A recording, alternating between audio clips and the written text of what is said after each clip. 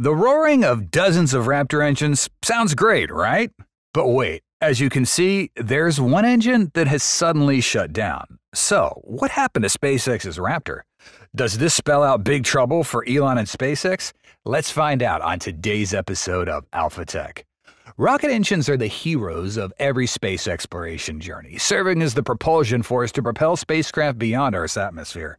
Their significance lies in their ability to generate the immense thrust needed for liftoff and their precision and reliability throughout the mission. Therefore, having a powerful and efficient operating engine for their vehicles is crucial. SpaceX is a company that highly values this aspect. They have opted to build the most powerful engines for the largest rocket ever constructed, the Raptor engine for the Starship. However, achieving flawless operation for the Raptor as desired by SpaceX has not entirely been straightforward. In the latest launch of Starship, while the result was a major success for all of us and SpaceX when they achieved the landing goals set beforehand, the downside of this success is a gap in the operation of the Raptor engine, which causes some concern. Right from the moment Starship ignited and lifted off, the graphics displayed at the bottom left corner of the screen showed an outer ring engine shutting down at the 5th second. SpaceX did not mention this issue, but we can propose some plausible reasons. First off, let's review some problems of the engine in previous Starship launches. After the first launch, SpaceX quickly investigated and identified the root cause of the issue, with multiple Raptor engines shutting down in the flight. Key components involved in the issue includes the manifold system, fuel pump, hot gas duct, hydraulic power unit, and ignition system. These parts could not withstand the harsh operating conditions of the engine, leading to fuel leaks, engine shutdowns, and uneven ignition. Additionally, issues were also related to the hydraulic power unit and ignition system not working properly, preventing some engines from starting during the liftoff phase. To address this problem, SpaceX improved the engine design. The manifold system, pump, and hot gas duct were enhanced with better heat-resistant and insulated materials that prevent cracking and leaks.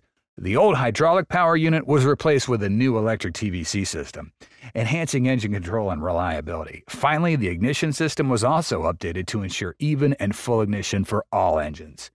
This led to successful results in SpaceX's Starship Flight 2 and Flight 3, where they completely resolved the engine fail issue right at liftoff.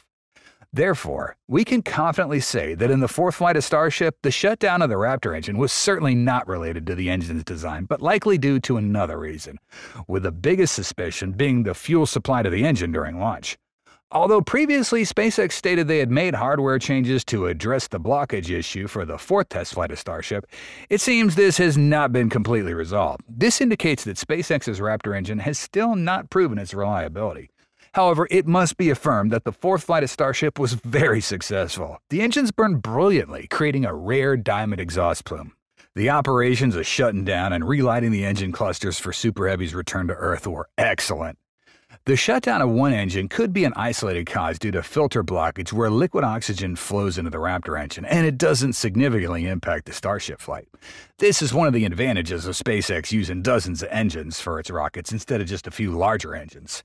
Regardless, neither we nor SpaceX want troubles with the Raptor engine in the future. Rocket engines are quite complex, and even small issues can disrupt the entire process that follows. Fortunately for Starship, this time the Raptor engine that shut down was in the outer ring of the booster, operating only during the initial phase of lifting the Starship into orbit. Worst case scenario where an inner engine shuts down, it would result in the failure of the reignition mission. Surely you already know what the result will be after that. From the issues with the Raptor engine, we can see that while the engine itself is a complex engineering feat, making the engine burn normally and stably is even more complex. The engine can shut down at any time or even fail to ignite if the necessary conditions are not met during ignition. So, why are rocket engines so difficult to ignite like that? This varies greatly between engine types. As a general rule of thumb, the more complicated the rocket engine, the harder it is to relight. The only exception to this rule is solid rocket engines that can't be shut off in any practical way once they started going. Firstly, it's essential to note that a rocket engine needs the same pressure going into the combustion chamber as there is leaving the combustion chamber through the nozzle, or the combusting gases will just flow back into the tanks, which you can probably guess is not good. This is where 95% of the complexity of rocket engines comes from. How do I get the fuel up to the right pressure in the most efficient way? There are rocket engines that are extremely simple to start, as simple as turning a valve or two. These are pressure-fed monopropellant engines, typically used on reaction control systems for fine maneuvers in space. And they're so easy to start because they're nothing more than a pressurized tank or two or a valve and a nozzle. Turn the valve and the pressurized gas flows out, generating thrust. They're called pressure-fed because the fuel's already at the same pressure inside the tank as there will be going into the nozzle, so you don't need any pumps. Pressure-fed engines can get more efficient if you pick fuels that can decompose, like hydrogen peroxide, and in turn generate heat. In terms of complexity, it's still practically the same thing, just now with a combustion chamber between the valve and the nozzle. If you want to get even more efficient, you can use bipropellant engines that can take advantage of a property of hypergolic fuels. Essentially, a hypergolic mixture is a mix of two gases that instantly combust when they meet, meaning you don't need any igniters. Open the valve and the engine burns. It starts getting difficult when you leave the realm of pressure-fed engines. The problem is that pressure-fed engines are limited by how much pressure you can have in the tanks, which isn't a lot when you consider the tanks need to be as light as possible. The alternative is to use a pump to get the fuel up to pressure.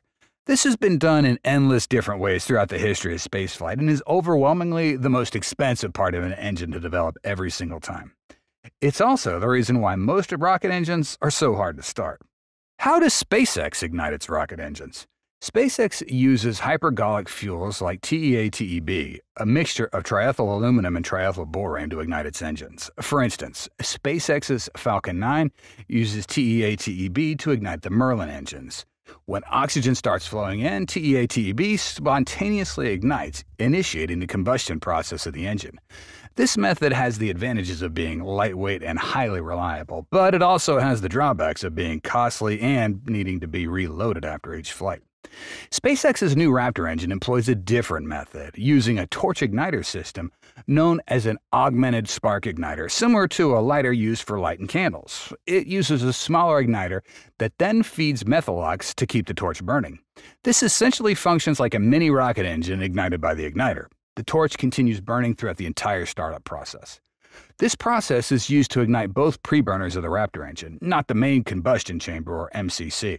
In fact, the MCC itself does not have an igniter. Although in an interview with Everyday Astronaut, Elon Musk was very secretive about how they ignite the MCC. It's believed SpaceX is moving away from homogeneous ignition, the spontaneous combustion process where methane and oxygen come in contact with each other. Raptor can avoid this because it's a full-flow stage combustion engine, meaning both propellants enter the MCC as hot gases. The development of the Raptor engine has provided SpaceX with valuable lessons on startup, throttling, and shutdown phases. Specifically, adjusting the rates of the fuel-rich and oxidizer-rich preburners directly affects each other, adding to the complexity. As a result, SpaceX has conducted thousands of tests to address arising issues.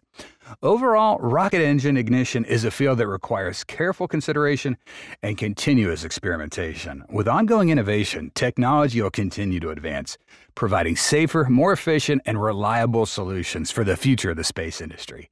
And that's it for today's episode. Thanks so much for watching, and we'll see you next time.